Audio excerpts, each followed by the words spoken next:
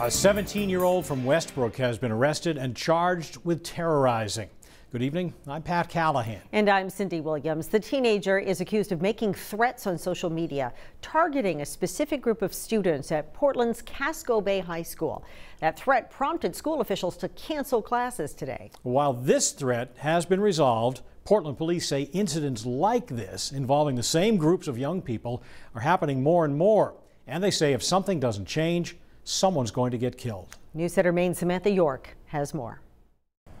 It's normally bustling with students this time of day, but Casco Bay High School sits empty Wednesday after a threat toward a group of students here surfaced on Snapchat Tuesday afternoon. The person was displaying a handgun and making threats towards students at Casco Bay High School. The gun turned out to be fake, but the crime is still very real.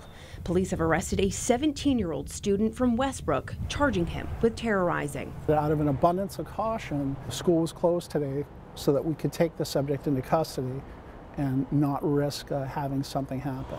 Portland Police Lieutenant Robert Martin says the threat alone is concerning, but there's something else. We've dealt with numerous incidents that appear related to the individuals that were involved in this. Martin says the teen who initiated the threat is part of one of several groups around the state known to instigate trouble with one another.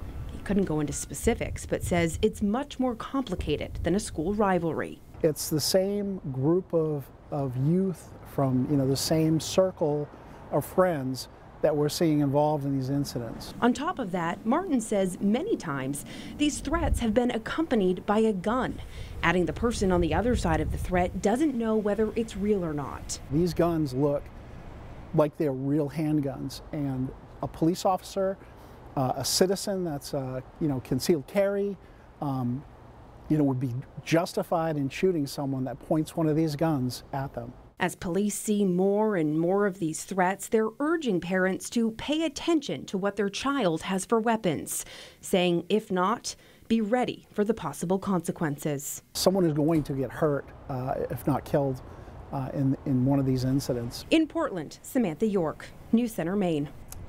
Now, police are not releasing the teenager's identity because he's a minor, but the terrorizing charge he's facing is a felony, and there are a number of conditions he has to follow, including being barred from school grounds at Casco Bay High School or from communicating with students there. Classes will resume tomorrow, and school officials are holding a meeting tomorrow night for any parents, students, or community members who want to discuss the incident and how the school handled it, as well as school safety in general.